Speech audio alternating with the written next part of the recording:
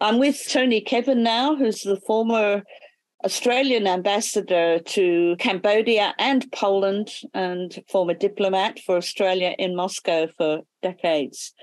Tony, you have been following the situation in Ukraine very closely. Now, most recently, you appeared on Crosstalk, and the issue was this missile that had landed in Poland. Now, I've just heard more recently that Scott Ritter seems to have said that it couldn't have been an accident, which is what you thought that it was most likely. I agreed at the time. But Scott Ritter gave some pretty precise reasons why it may not have been an accident, even though there was a comedy of errors after that in relating what had actually happened. But he said that there was no way that a bomb could have hit Poland, a ballistic missile, without there being a target painted in the sky. So what do you think about that? And is that a real problem, that there may be some kind of issue in the chain of communications between Zelensky and his army? Have they both got the same intent? Yes, I heard the Scott Ritter interview, and it was very interesting, as Scott always is very interesting. I don't know that it's necessary to this analysing this very important event to be absolutely 100% sure whether the missile was aimed at Poland or was some kind of a technical misfiring or malfunction that resulted in a Ukrainian missile landing in Poland. I'm not enough of a technical expert to make a good judgment on that. What I can say as a former diplomat is that in the end, I think the more interesting aspect of all this is not whether it was a deliberate attempt to involve Poland in the war, and if it was, whether that was at the level of Zelensky or level of some renegade, more junior group in the chain of command running down to the missile launching team. To me, the more interesting angle is what happened in the hours immediately following. And let me preface that by saying that I agree with Scott and others that the United States and NATO would have been tracking every missile in the sky while this was going on, every Russian missile and every Ukrainian anti-aircraft missile. So they would have known in very real time, immediately, in fact, that there was a Ukrainian missile for whatever reason flying into Poland. They would have known that. So they would have been ready for the Polish complaint that, hey, 2 people have been killed and we want to invoke Article 5 as a NATO member, or at the very least Article 4, that we all have to consult about this threat to peace. But both very dangerous developments. And so what's really interesting and I think encouraging is that Biden very quickly sat on this, very quickly quashed it. And he quashed it in 2 stages. First, he said, well, I have no evidence that this was a Russian missile. And then he left a couple of hours for that to sink in. And he came out with a further statement that I believe it was a Ukrainian anti-aircraft missile that finished up in Poland. So from that point on, Biden was hauling NATO into line, including the East European NATO members, Poland and the Baltic states, who were, frankly speaking, practically ready to start World War III on the spot. But he very firmly pulled them into line.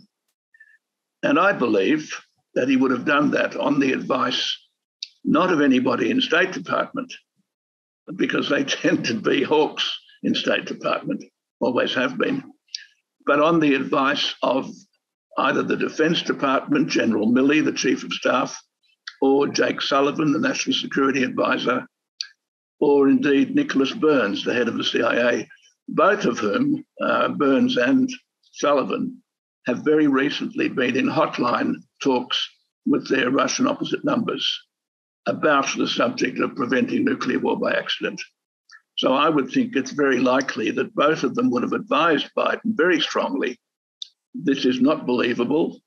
Don't be sucked in by, people who don't necessarily have a responsible attitude to these questions. Kill it very quickly. So Biden killed it very quickly. And then we get to the second interesting part of the story. which I'm sure you're about to ask me a question on, which is what about Zelensky? Why did he go on saying that he believed it was not a Ukrainian missile? And that's an interesting question too, because Zelensky pushed that to the point where NATO officials were openly becoming irritated with him. And it's reported in the Western press that they were saying that, look, Zelensky's losing his credibility with us if he goes on like this. That was in the Financial Times. Yes. And so we're in a situation now where Biden has very firmly headed off Article 4 or Article 5 responses to this missile. Zelensky has said, hey, hang on, you shouldn't be doing this. This is a serious complaint I'm making. And Biden and the rest of NATO simply overruled Zelensky. Now, this leaves Zelensky's reputation very damaged indeed. And it also, I think, sends a very important signal to Kiev, to the Ukraine leadership generally. Don't try again to broaden the war outside beyond Ukraine, because we're going to cast a very beady eye over whatever you claim. So this is really, in the end, very good news for Russia, because it means that the war is being contained to Ukraine rather safely. And it means that Russia, which I believe has the advantage on the ground, which can only increase in coming weeks, Russia's in a very good position now to win this war. And Ukraine has much less opportunity to broaden it beyond Ukraine. Tony, there has been a lot of talk about negotiation. And maybe this is a good sign, what you're saying, that the brakes were put on Zelensky's and company's triggering of Article 5. But is it a good time? Do you think the Russians will think it is a good time to negotiate? Well, in the crosstalk discussion that I had with Gilbert Doctorow and Jim Jatras, the view of my two fellow panelists was very much that Russia should not be losing its military momentum to enter into negotiations, essentially because the Americans and Zelensky cannot be trusted that they'll simply use the pause in fighting to reinforce their position, which will just lead to more loss of lives of Ukrainian young men.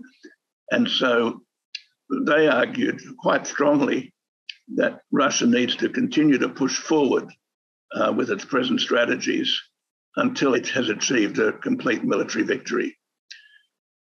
But aren't these breaks a sign there should be some level of trust? The breaks that were put on what you could call the false flag failure, according to Ritter, isn't the brakes being put on that narrative an indication that there should be some level of trust on the part of Russia, that there is goodwill there to not escalate, but rather negotiate? Is that not a sign that Russia should take? Well, Russia's formal position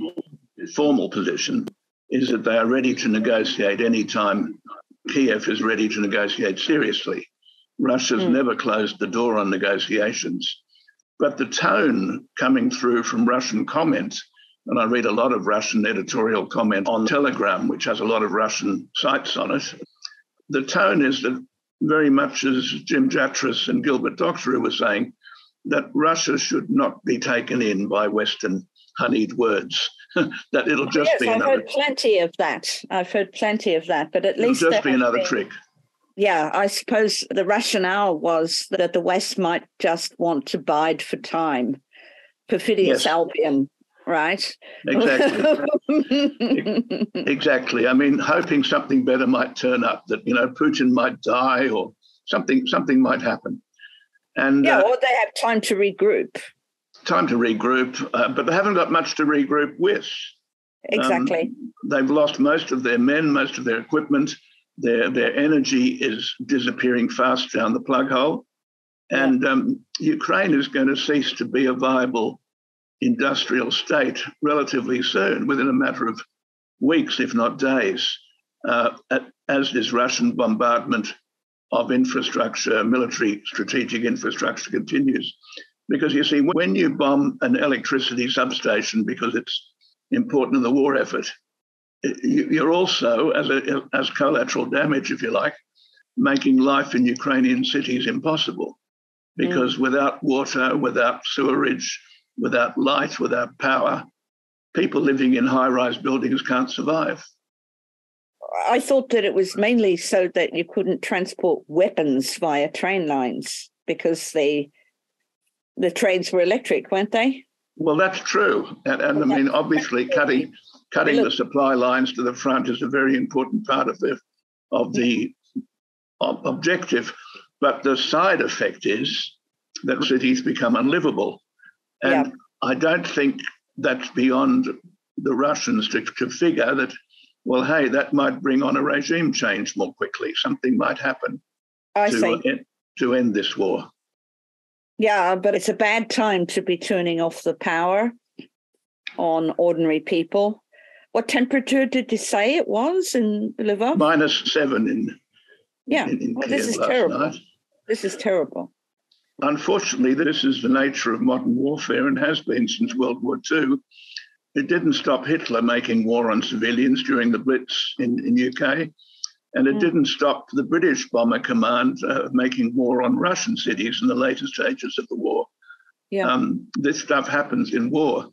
The only difference is, and I will make this point firmly, that Russia continues to go to enormous effort to avoid collateral civilian deaths in their bombing raids. They're incredibly well targeted. And believe me, if there were a lot of deaths from these bombing raids, the Ukrainian government propaganda organization would be wheeling them out for us all to see. We'd have lined up bodies by the hundred. Well, it wouldn't be propaganda. It would be the truth. It would be the truth. But we haven't got them. And that means that the Russians are doing what they say they're doing, which is very precisely targeting their strikes. They can strike to within a meter. They can pinpoint a target to within a meter. I do understand that, but cutting off the power is indirect harm. But we should hear some reports of people freezing to death soon, shouldn't we? No, I hope we don't, because people... I hope we don't as well. Because people have a survival instinct, and people have already been encouraged by municipal leaders like the mayor of Kiev, Klitschko. He's encouraging people who can to leave the city. He says, if you've got a safe, warm place in the countryside where you can keep warm and, live on local stored food and collect firewood in the forest, leave Kiev now. So this is the same Klitsch that Victoria Nuland wanted on the outside back in 2014, is that right? Or probably end of 2013? It could be. It could be. I'm not sure. He's a bit of a roughie. He's a former prize fighter, but he does seem to have the common touch. Yeah, that's the one. The one. He was supposed to control the mob, and now he's telling them to take shelter. Now, you see... wherever they can. Oh, how helpful is that? You see, going back to 1812, in Moscow, the Russian High Command instructed the people to leave Moscow. So just in the same way as Surovikin encouraged the people of Kherson City to leave Kherson City. And Klitschko is advising the people of Kiev to leave Kiev. So look, there's a bit of a Russian pattern here. People, when things get tough, retreat to the countryside and they survive. Well, one would hope, but the population of Kiev might be quite large, and I don't imagine that they're particularly financial, and if their railways are down, their mobility is likely reduced. Well, we hope that things will sort themselves out, but do you anticipate that there may be, in this panic season, perhaps, in the time coming up to the arrival of the 200,000 troops, that there may be some other false flag or foolish actions happening? There's not a lot that can happen now, because now that the Russians have withdrawn from Kherson City and they've withdrawn from the eastern bank that they hold to a safe distance from the river, even if the Ukrainians blew up the dam at Kakhovka, it would simply run down the channel, help safely to the sea. It wouldn't kill anybody. Would do a lot of damage, of course, to property, but it wouldn't kill anybody because there's nobody left in that river valley now, just depopulated. Well, I was thinking more about a similar kind of problem, like an attack on a NATO country. I think that the problem now is that Kiev lost credibility. Yeah, So they can't try for Article 5 again very easily, right? not very easily. Yeah. I think Russia's holding all the cards at the moment. Yeah. And winter's coming and the ground is freezing. And it's all working quite well for them because as the ground freezes up, they're completing their training and their equipping of the 200,000 conscripts and 80,000 volunteers, 280,000 people, whom Scott Ritter's always talking about. And 60,000 of those people have already been absorbed into divisions on the front line. They've just joined depleted divisions to bring them up to strength. And the other 220,000, if my arithmetic's correct, are still in the rear areas of Russia, quite close to Ukraine, I would suggest, undergoing final training, final equipping, getting ready to go in as complete divisions. And that will transform the war because once the ground's frozen hard, Russian tanks and Russian mobile artillery vehicles can move very fast indeed across the frozen ground. And they're not confined to the roads because the frozen ground means they can go anywhere. And that means that the Ukrainians really have no resistance. It'll be like a hot knife going through butter if Russia decides to go forward. Now, the first thing that Russia will do, I believe, the first thing is recover the 1/4 to 1/3, I'm not sure of the exact percentage, of Donetsk province that is still in Ukrainian hands. They will want to get back to the original borders of Donetsk province and of Lugansk province, where they almost have 99% now. So once they've got those two provinces intact, then the question for them is, do they talk to Ukraine about peace if Ukraine's ready to talk about peace, or do they go forward? And if they go forward, where do they go forward? They've got over 1,000-kilometre long battlefront to choose from. And my guess is, for what it's worth, they'll aim somewhere in the south because they'll want to somehow finish up with Odessa. They can't go through Kherson now because Kherson's, there's no bridge there. And Kherson's going to be pretty well defended. It'll be like the Azovs in Mariupol. They'll defend Kherson to the last death, the last breath. So they'll go around somewhere to the north. They might go across the river in the Kharkovka area, the area of the hydroelectric power station. There's still apparently a functioning bridge there. Or they might go even further north. I mean, there's anywhere where they can cross the river, really, as long as they concentrate their forces sufficiently. And then they just keep going west or west-southwest until they hit the border of Transnistria. And then they've got Odessa bottled up. And then they take Odessa. And I think Odessa would fall into their hands like ripe fruit because the people of Odessa are so fed up with this war, I understand. Well, yeah, it could get quite nasty in Odessa if that is basically the end game, the last stage before checkmate, because it means so much to Ukraine. If it loses Odessa at the end, it's going to be landlocked, right? And it's going to change everything in terms of their economic potential. But on the other hand, the people who live in Odessa, it's traditionally a Russian-speaking city, isn't it? Yeah, well, Odessa is like Mariupol on a larger scale. I mean, Mariupol was occupied by the Azov battalion for 8.5 years after it unsuccessfully tried to join Donetsk and Lugansk in setting up an independent state. The Azov battalion was too strong and it drove them back. And essentially, they ran Odessa like a colony for the next 8.5 years. Now, of course, it's a very different situation now. You've got the whole Russian army pressing down on you. I think Odessa wouldn't be too hard enough to crack because whatever Ukrainian forces are there, whatever Azov battalion or extreme nationalist forces are there, they will know that the population would like to see them gone. Exactly. And so I don't think they'd hold. I think they'd cut and run once they realized that it was militarily untenable. So, I mean, from my point of view, if the war is going very much Russia's way, and I can't see Ukraine finding a way out of, or Kiev finding a way out of this.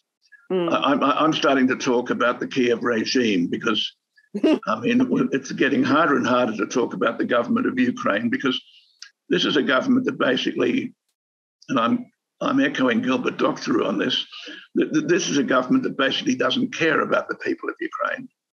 They care about their own survival. They care about their ideological program. They don't care about the people of Ukraine.